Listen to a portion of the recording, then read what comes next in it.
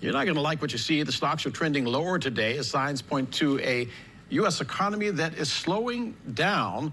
Joining us now to talk about it is Ghabour. He is the co-founder and CEO of Key Advisors Wealth Management.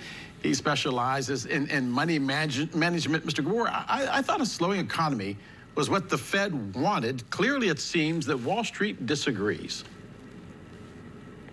Yeah, well, the biggest problem with today's number, and this was pretty alarming to me, and I really wasn't expecting it to be this bad, was it wasn't just a deceleration of the economy, because you would have thought that would be a good thing for the soft landing camp, but it was the big spike in inflation. Today's number was deflationary. In a deflationary environment where growth is slowing and inflation is accelerating, is the worst case scenario for investors as well as the Fed. Because now they're in a situation where normally you could potentially talk about cutting rates because things are slowing down, but you can't do that if inflation is becoming a worse problem. So they're in a really bad spot. Now, look, one data point will not mean that it's a trend change, but if we see this same trend happening over the next month, it should raise big alarm flags for investors. And we're just feel blessed that we are sitting on a nice cash position over the last couple of weeks, so we haven't really taken that big of a beating here in this downdraft that we've seen the last 2 weeks. Mr. Ghabour, address, if you will, something that a lot of consumers are concerned about, which is we talk about inflation, but we never talk about greed, which is that I have not met many shareholders that are losing money in this economy, at least not to the rate that their investors are losing. We talk about the price of eggs, but nobody seems to want to talk about the fact that the last time egg prices rose, there was not a major problem with the largest producer of eggs. We talk about housing prices. We don't talk about the fact that foreign investors are now pouring into the market. How much of inflation is fueled by rising costs, and how much of it is fueled by greed because people can say that, look, I can make more money in the United States than I can in China? Well, I think the biggest culprit of this inflation and these high prices is the amount of money that's been pumped into the system. And when you look at, we've had over a decade of zero interest rate policy. And what that did is that spurred a lot of investments. It spurred a lot of speculation.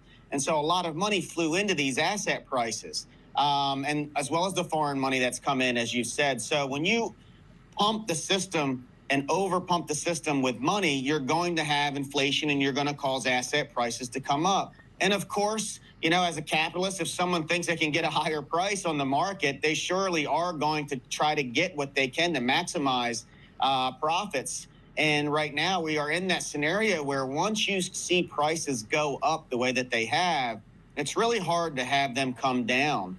And my concern is when you look at the scope of the problem, when you look at the debt issue that we have in this country, you look at the inflation, is the only thing, in our opinion, that's really going to bring prices down is to cause massive demand destruction. And that means a recession.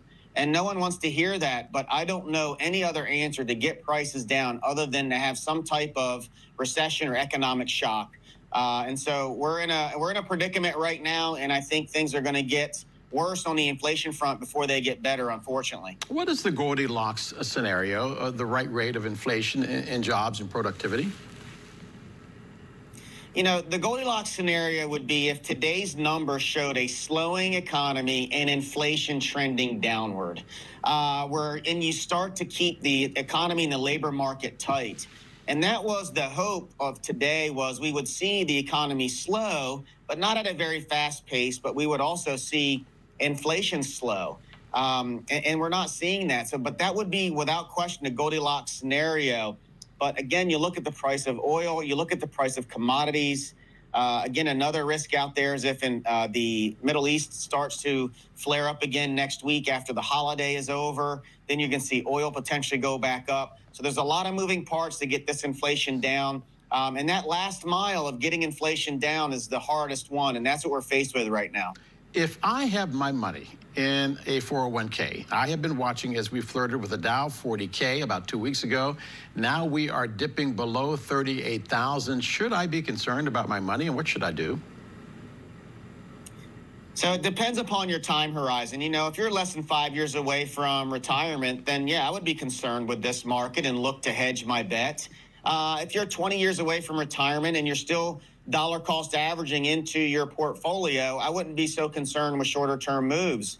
But I do think the next decade is a game changer in the way the models and portfolios should be managed. I believe a more active strategy versus passive is going to be appropriate, because these big 10 to 20% swings that we're seeing, I think, are going to become the new normal. And so there'll be 2 to 3 times a year over the next decade, each year, where you may have to have some money on the sideline that's there for dry powder to buy, but more importantly, to protect your capital. Mr. Ghabour, two drivers of inflation right now: housing prices, and we know now there are foreign investors coming into the United States market because it is a good way to make money and make it quick, which means that's driving out a lot of baby boomers who can't afford a house, but are not baby boomers, but Gen Z and millennials who can't afford a house.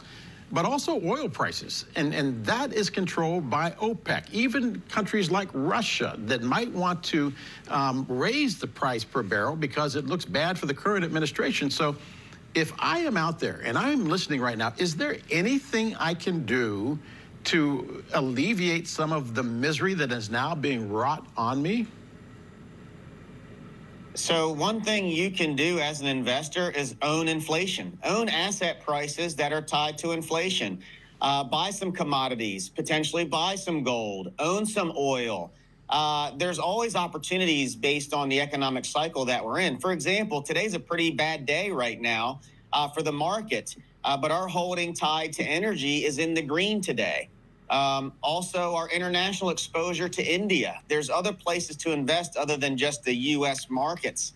And so I think we're in a time period where you're going to want to own things that go up with inflation. And those would be the items that I just discussed. So this way, you actually benefit from rising costs. One man's fate is another man's fortune. Eddie Ghabour, thanks for being with us today.